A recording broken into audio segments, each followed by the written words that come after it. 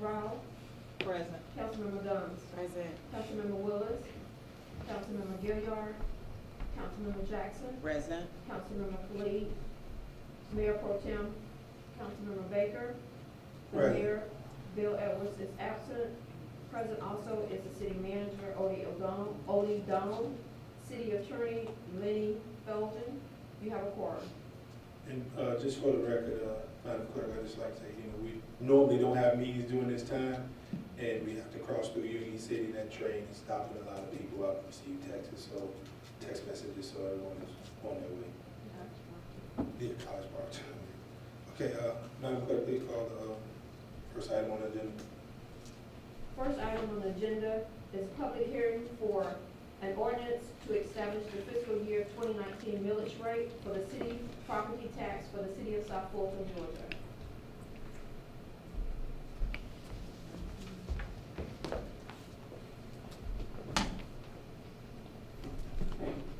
Good morning, Mayor Pro Tem and the City Council. We are presenting the millage rate. This is our first of the 3 millage rate presentation public hearings. The main aim of the public hearing is to have input of the community to know that we are funding 2020 budget through the millage rate that will be determined in order for us to levy enough money, as our main revenue are coming from taxes. So the presentation will be this morning at this time, then we'll have another one at 6 o'clock this evening, the second one. And the final one and adoption for the millage rate will be on the next week, Thursday, on the 8th at 6 o'clock.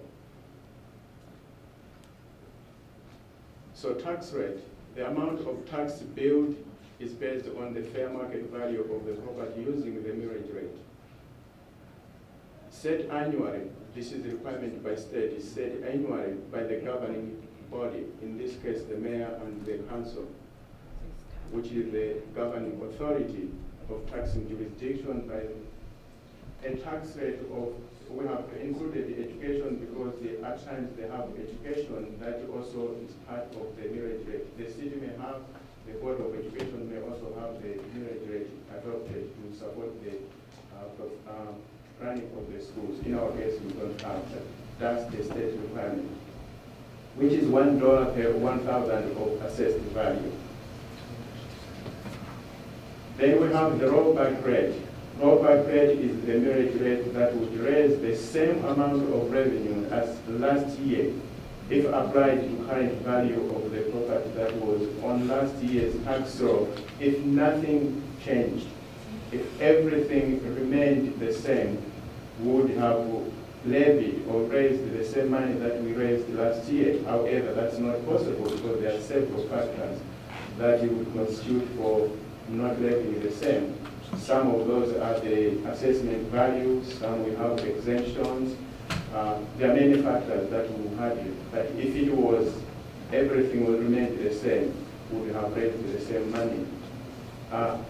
In our 2019 rollback rate is 10.859.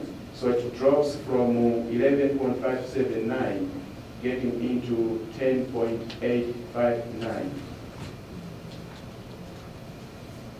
Current millage rate for 2019 is 11.579. As you know, we have never changed it. From 2016, 17, 18, 19, up to now, it's the same. And we are proposing the same millage rate of 11.579. We call it raise. It's going up because of the rollback. We are supposed to be at the rollback. However, if we have a rollback, you will see the reason why we are proposing the same of 11.579. So basic homestead property, if we were to use on the left side is the rollback rate of 10.859, and on the right side is what we are proposing of the same one, 11.579. So say a market value of home of 100,000, we remove the 40%, and we get with assessed value, which is $40,000. The $40,000 we remove the local exemption. exemption is for everyone that is in Fulton County, that is in the city of South Fulton, regardless of your age. You have a home, you have that exemption of 30,000. That means we remain with 10,000. Out of that 10,000, we apply the 10.859. That means we'll have a property tax of $108.59. If we apply the one that we are proposing, the same 11.579, you see we'll raise about $115.79. So if we are to have the 108, that means we'll raise less money than what we are proposing. Tax digest and 5-year history of levy. We are required to provide 5 years history. In our case, we don't have 5 years history. We start from 17, 18, and now we are in 19.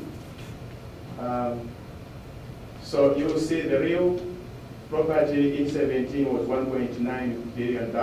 In 2018, $2.4 billion. And in 2019, currently where we are is $2.7 billion. It's going up. Personal, it was 11. And in 2018, you see it's going down. It's 908,773,462.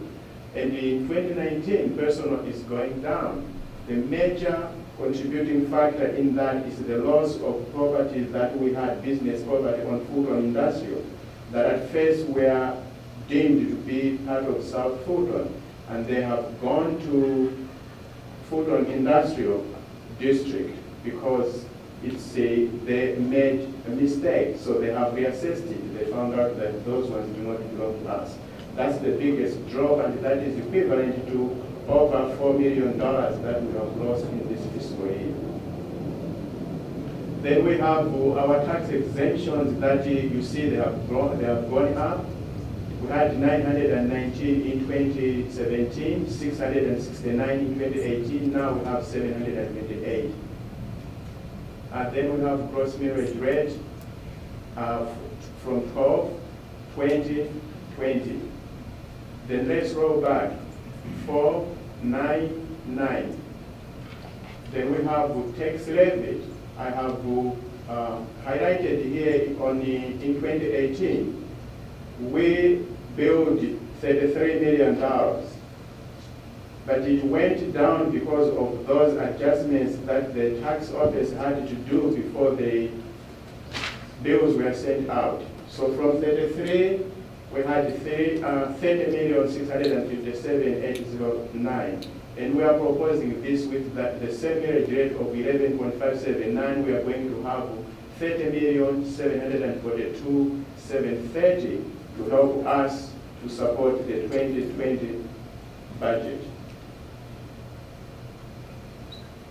So here say, should the city maintain the neutral rate without portion that was rolled back, which is 10.859, then it will need to reduce the level of services being proposed in 2020 because we will have less revenues.